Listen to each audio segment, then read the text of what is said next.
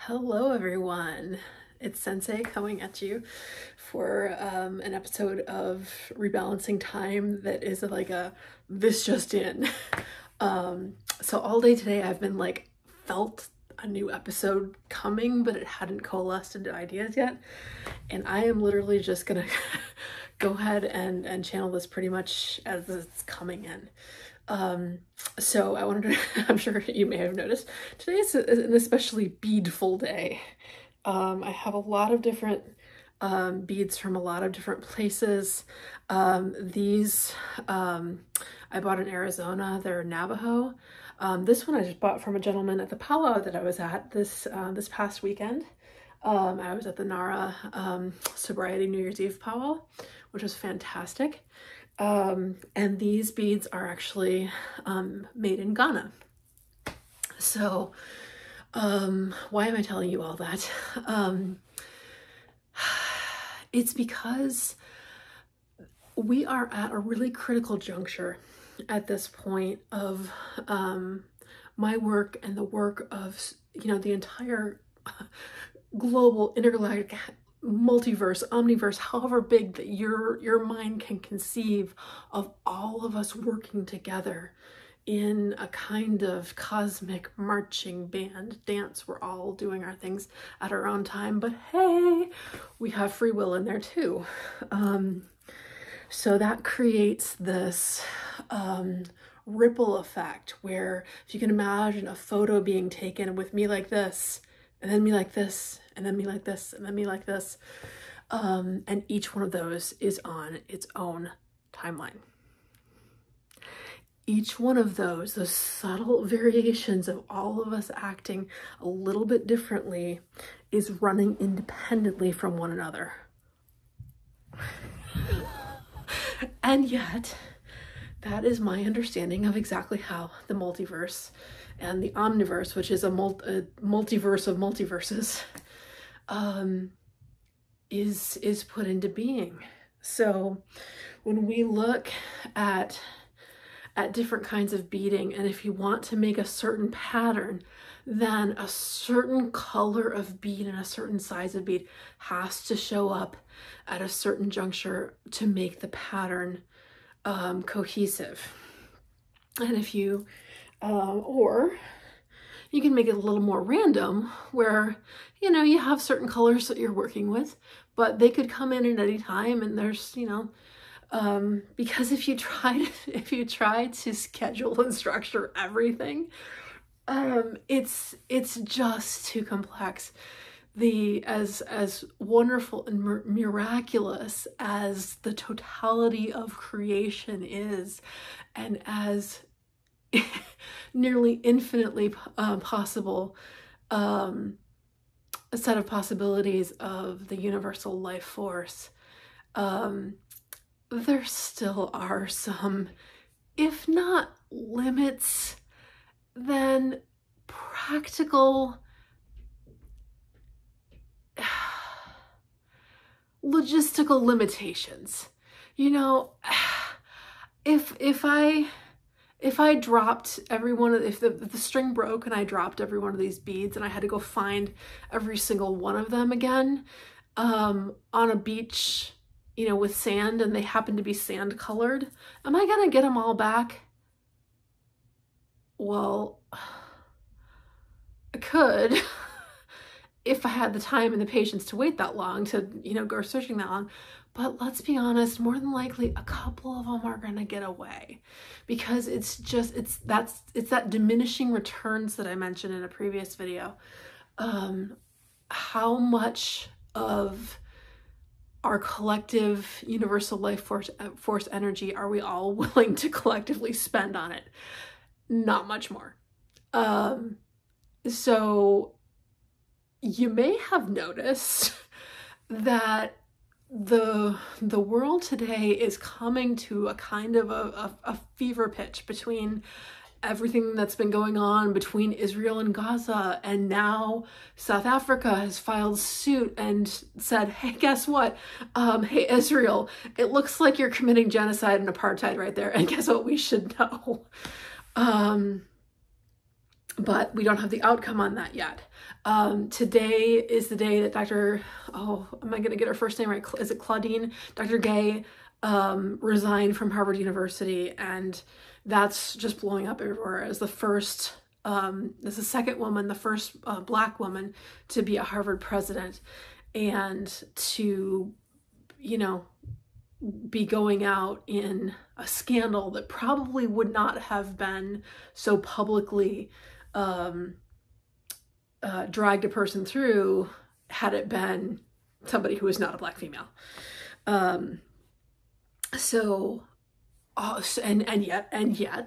yet there are also people. I saw a post today of a white man who was showing, like, progressively through the years, you know, now we're at the point where, like, it's practically illegal to be white, and next year is probably going to be practically illegal to be a white man. And there's a lot of tension in the world. And guess what? Just like strings, even strings like these particular ones that have just a little bit of stretch to them. Which one am I thinking of? Oh, this one, it's plastic. It has a boingy, boingy, boingy. But and I'm not going to do this because I actually really like this piece, but if I pulled hard enough, I could break that string and the beads would go flying everywhere. And I don't know exactly what that looks like on an Earth cosmic scale if we start breaking strings. String theory, quantum mechanics, quantum physics, what? Yeah, because this one right here, who doesn't have anything beyond, you know, granted, advanced high school physics, but given what was going on during the year when I took physics, it wasn't the greatest physics education ever, probably. That's another story.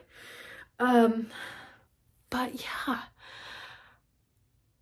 I was gifted at various stages throughout my shamanic initiation with, like, a cosmic walkthrough of what it looks like to be working with string theory, to be working with quantum entanglements, to be working with 0 point energy.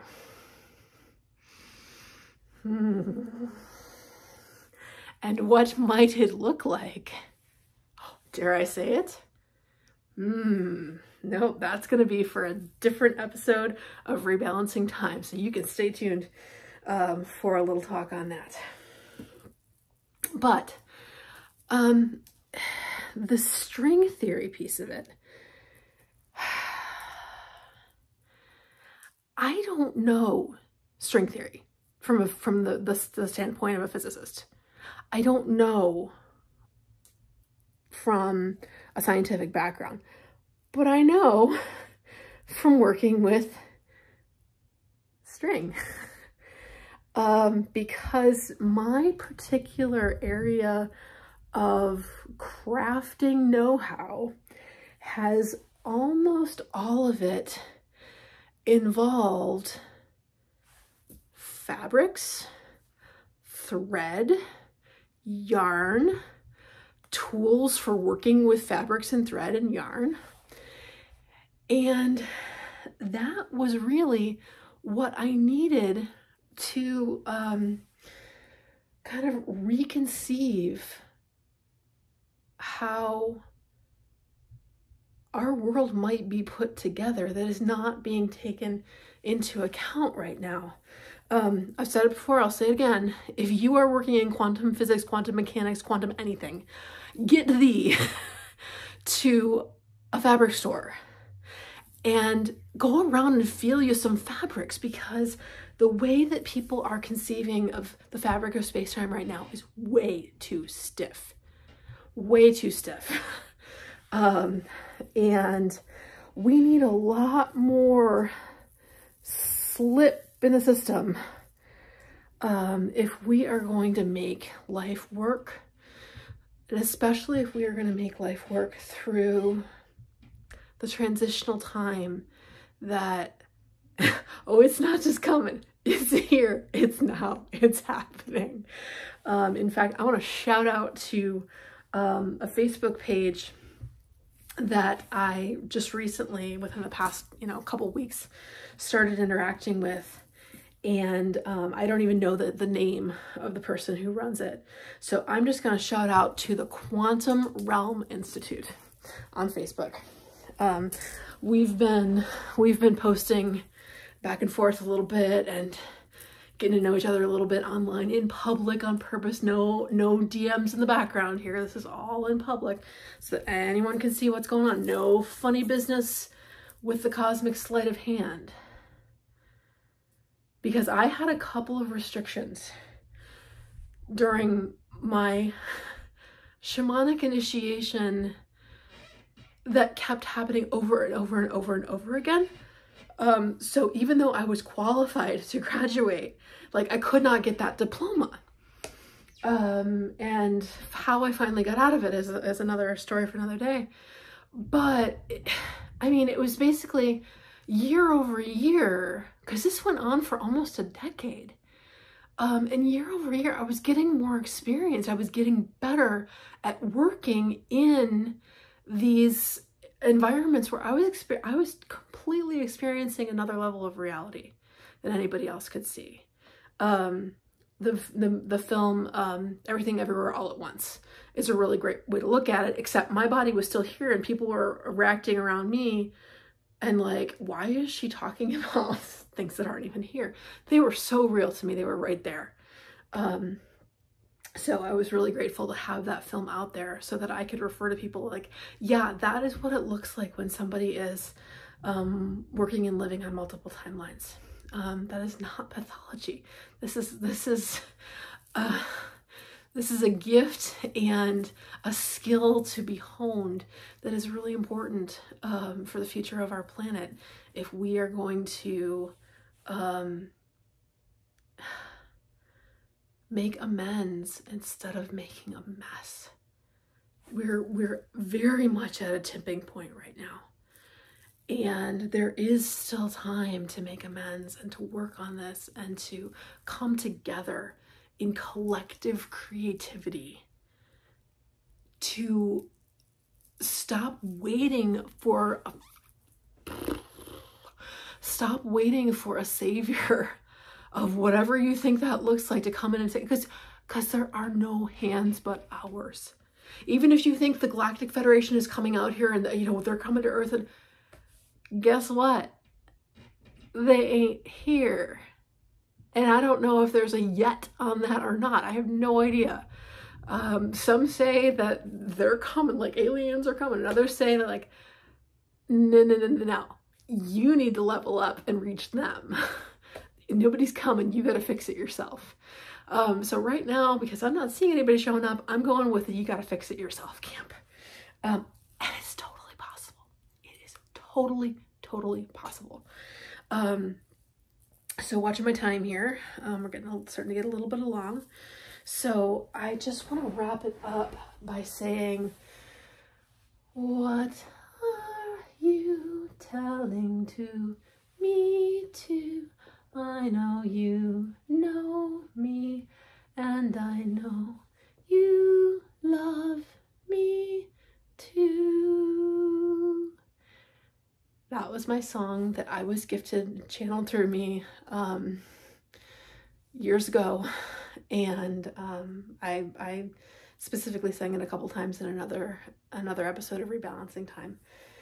But somehow, some way, if a simple little song like that can kind of go round and round and resolve itself within the song,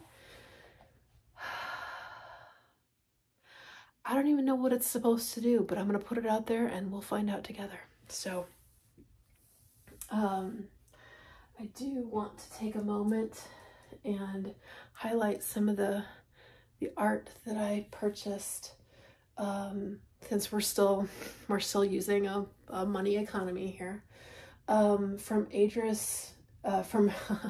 artist Adrian Larvey, is his name, and it's entitled Survival by Prayer. And this is a really great two-dimensional rendering of what a higher dimensional ability to see more possibilities might look like, and how we might invite that into the entire world just by our own actions right where we are. I call this spirit. I'm not sure what any of you call it. Universal life force is another option. But that is what wants to be shared for right now.